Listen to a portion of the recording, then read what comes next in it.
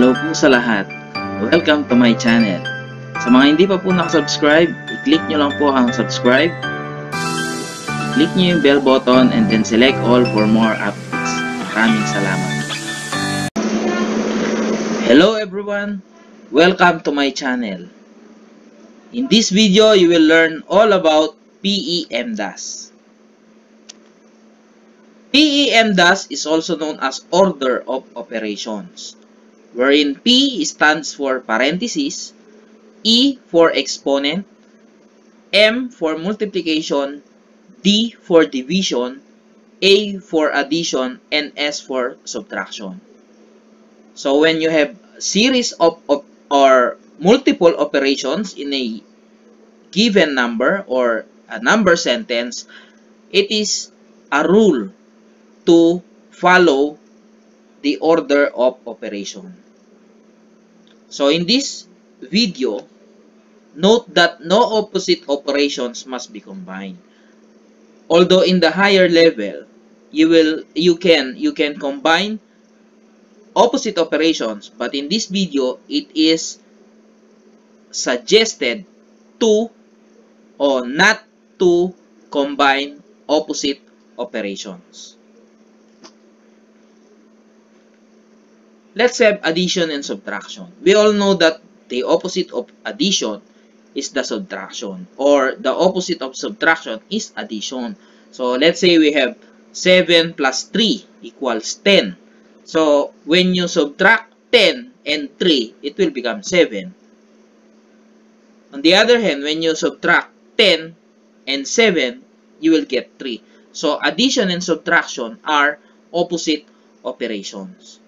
Example, we have 5 plus 2 minus 3.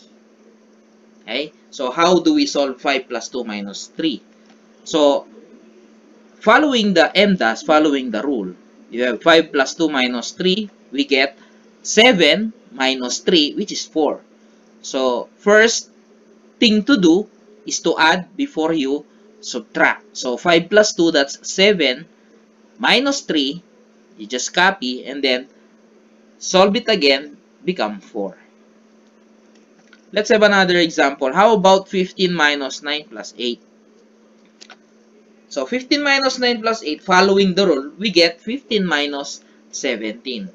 So on the note, we have no opposite operations must be combined. So minus 9 cannot be combined with plus 8. Okay? So hindi natin siya pwedeng pagsamahin kasi si 9 naka-minus siya and then si 8 naka-plus siya. So this 15 minus 7 is not advisable. Okay? So ibig sabihin mali yan. This is wrong. So kapag ganun yung ginawa mo, ibig sabihin mali ka na. Kahit sinundan mo yung rule, which is addition first before the subtraction. Now, what are the things that you can do? What are the processes that you can do? So let's have it again. So all you can do is to interchange. Okay? The process number 1 is to interchange. So pwede mo silang pagbaliktarin. Sa addition and subtraction to let's say we have 15 minus 9 plus 8. You can interchange o pagpalitin mo sila ng pwesto, gagawin mo siyang 15 plus 8 minus 9, which is equal to 23 minus 9 is equal to 14. Okay? Or, the process number 2, let's have it again, 15 minus 9 plus 8. The process number 2 is just perform the operation. So, regardless of the order of operation, so, hindi mo siya susundan, perform the operation. So, 15 minus 9, that's 6, copy, plus 8, will become 40. So as you can see, the answer in the first process and the second process is the same. Okay? So your answer is correct. For some, let's have it again, 15 minus 9 plus 8. So if you will combine in the higher level, if you will combine minus 9 plus 8, will become minus 1. Especially in algebra. Okay? Wherein you can combine negative and positive. Okay? So that's 15 minus 1, that's 14, which is correct. So the process number 1 and the process number 2 is also correct. Note that in this video, no opposite operations must be combined. Okay? So kapag magkabaligtad na operation, huwag mo silang pagsasamahin. Okay? Let's proceed with multiplication and division. Same as true in addition and subtraction, multiplication and division are opposite operations. Okay, magkabaligtad yan. Let's say we have 2 times 3 is equal to 6. Okay, so 6 divided by 3, that's 2. So 6 divided by 2, that's 3. So kaya sila naging opposite operation. Again, note, no opposite operations must be combined. Let's have an example. So following the PEMDAS, okay, the multiplication first before the division, 3 times 8 divided 6 is equal to what number? Okay, let's copy. So 3 times 8 is equal to 24 divided 6. That's 4. Example number 2, we have 4 divided by 2 times 6 equals what number? So if you will do 4 divided 12, okay, which is 2 times 6, your answer is incorrect. Okay? You have incorrect answer. So, ano yung gagawin natin kapag ganyan? The first thing that you will do, again, let's copy. You can interchange. Process number 1, interchange o pagpalitin mo sila ng pwesto. Okay? So, si times 6, uunahin mo siya, and then si divide 2, uhuli mo siya. So, tignan natin kung magiging pareho yung sagot. So, 4 times 6, that's 24 divided 2, which is equal to 12. Okay? Or, you can perform the operation. Okay? Pwede naman siya. 4 divided 2, that's 2. And then, copy 6, that's 12. So, as you can see, the process in number 1, the process in number 2, okay, are the same. So, your answer is correct. Okay? Note that no opposite operations must be combined. Let's have exponent. Okay? So, exponent, multiplication is also known as the repeated addition. Okay? So, si multiplication, tinatawag yan lagi na repeated addition. Or, si multiplication, nag-occur siya. So, lumitaw yan kasi paulit-ulit na addition. So, paano? Let's have example. We have 2 plus 2 plus 2 plus 2 is equal to 8. Okay? So, in multiplication, that's 4 times 2 is equal to 8. Okay? Now, exponent is also known as the repeated multiplication naman siya.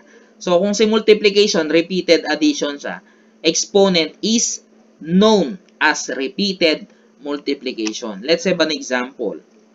So, example is 2 times 2 times 2 times 2. Which is equal to 16. So, in writing the exponent, you will get 2 and then small number 4, okay, kung ilang beses si 2, which is equal to 16. Okay? Yung maliit na number na yun, the smaller number on the upper right of a given number is what we call the exponent. Yung maliit na number nasa itaas pa ng isang number, ang tawag natin doon, exponent. Okay? Now, this 2 and 4, which is equal to 16, is read as 2 raised to 4th power. Okay? Some says it is 2 raised to the power of 4. So, any idea is correct. Okay? So, but most of the time, the most commonly used phrase in this in reading this exponent is read as 2 raised to the 4th power. Okay? So, we have n raised to 0, n raised to 0 power. Any number is raised to 0 equals 1. So, in algebra, even in the higher math, okay, if the exponent is 0, that number or even the letter, the variable, okay, is always equal to 1. Any number. Kahit umabot pa yan ng 1 million raised to 0. that's equals to 1. Okay? We have n and then smaller 2 on the as the exponent which read as n squared. Okay? And then we have n and small 3 number as the exponent read as n cubed. N and smaller number 4 is n raised to the 4th power. Okay? Note that ordinal numbers are used from power of 4 onwards. So, ibig sabihin, from 4 hanggang sa umabot ka ng anong number, ordinal numbers na yung ginamit. Now, what are the ordinal numbers? So, as a review, ordinal numbers, ito yung position. Okay? Let's say 5, we have 5th. 6, 6. So, with TH. Okay? 11, 12, 21st. Ganyan. 50 yet, okay, 50 yet, 52nd, 63rd, okay. So from 4 onwards, we use ordinal numbers. Now, let's have the parentheses, okay. Angle brackets, braces, or the what we call curly brackets in other term, that's curly brackets. Brackets, or in other term, is box brackets, and the parentheses, or in the other term, they are round brackets, are called grouping symbols. Okay, so these are the grouping symbols. Now, note that in order of operations, grouping symbols are done first. Okay, so sila yung mga nauuna, yung may mga grouping symbols, and then followed by the PEMDAS. So, sumusunod lang yung PEMDAS. Now, in these brackets, which will be solved first? So, sino yung mauunang isosolve sa kanila? So, 4 yan. Again, we have the angle brackets, we have the braces, we have brackets, we have the parentheses. Okay? So, the first thing to solve, or the first grouping symbol to solve, is what we call the parentheses. Okay? Sila lagi yung nauuna kapag brackets yung pinag-uusapan. Okay? And then, second, it's the brackets or the box brackets, yung parang pakahon siya, yung padiretso. Okay? And then, the third is the braces, yung the curly brackets, yung parang may arrow.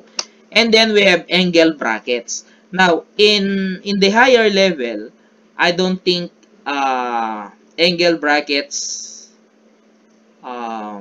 occur. Okay? Hindi ko alam kung meron pang angle brackets. But, in intermediate math, okay, braces are the last grouping symbols to be done in parentheses. Okay? So, sa mga grouping symbols, ang pinaka huling meron lang is the braces. Hindi pa ako nakakita ng angle brackets. But, if we have angle brackets, they are the last grouping symbols to solve. Okay? Let's have an example. We have 6 times 5 plus, open and close parenthesis, 5 plus 2. Okay, so we copy. 6 times, so we solve first the grouping symbol, which is 5 plus 2, that's 7. So when you multiply 6 and 7, it will become 42. That is correct. How about if we do this? 6 times 5 plus 2 is equal to 30 plus 2. Do you think it's correct? No, that's wrong. Okay? Because if you have grouping symbols are done first. Let's have another example. We have 3 times 4 raised to 2, or 4 squared. So let's copy. 3 times 4 times 4. So the exponent is multiplied to itself. Okay? So twice. Twice to multiply to itself. So 4 squared is 16. So copy. 3 times 16, that's 48. Again, that's correct. Okay? But if you do this, 3 times 4 raised to 2, 12 raised to 2, which is 144, you're in a wrong way. Okay? Let's have example number 3. 5 plus 2 times 3. So following the rule, we have 5 plus 6 equals 11. But if you don't follow the rule, okay, we have 5 plus 2, that's 7 times 3, which is equal to 21. That's incorrect. Another example, 18 minus 6 divide 3. Okay? So we have 18 minus 2 because division is done first before subtraction. So 18 minus 2, that's 16, which is correct. But if you do this, if you solve subtraction first before the division, okay, you will get 12 divide 3, which is 4. That's wrong.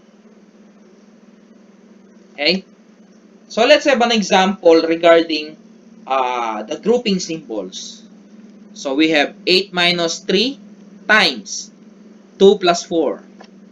So solving the parentheses first, you can solve right away both parentheses. Okay, so 8 minus 3, that's 5.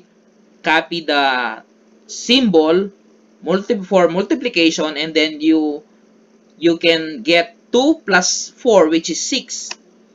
Okay, so 5 times 6, that's 30. Another example, how about if you have brackets? Okay, so again, let's solving the parentheses first. Let's copy. So we have 4 times 7. So 2 plus 5. You solve 2 plus 5 first, and then minus 8 divide 2. So we copy 4 times 7 minus 4 times 2 on the outside. Okay? So solving 4 times 7 minus 4. So that's 4 times 7, 28 minus 4. And then times 2. So we get 28 minus 4, that's 24 times 2, which is equal to 48. Okay? Next, another example with braces. So it's confusing. So we get 5 plus 2 times 15 plus 2 times 5 times 16 divided 2 minus 50. So solving the parentheses first.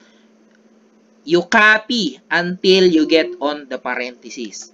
Okay, we copy 5 plus the curly braces, 2 times, and then the bracket, 15 plus. So 2 times 5, that's 10, times 16 divided 2, that's 8. So close the bracket, then minus 50. We have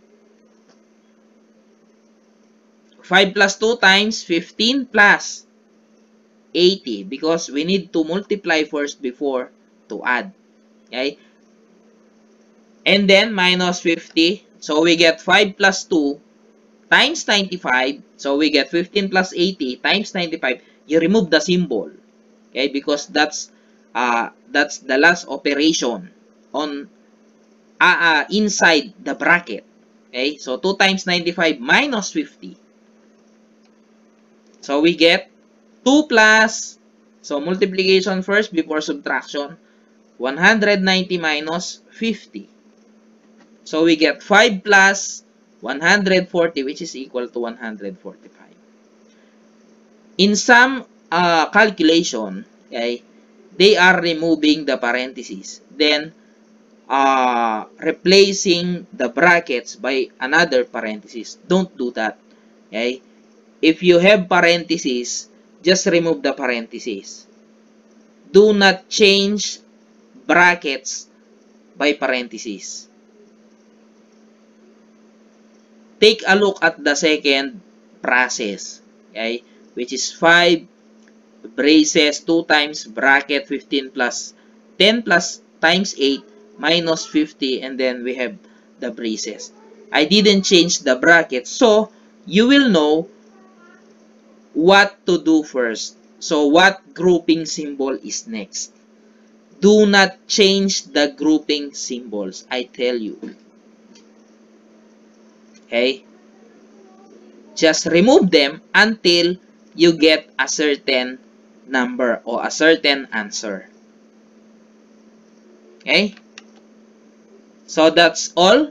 Thank you for watching. So sana meron kayong natutunan sa video na ito. Maraming salamat! Don't forget to like every video and add your comments or suggestions. Thank you.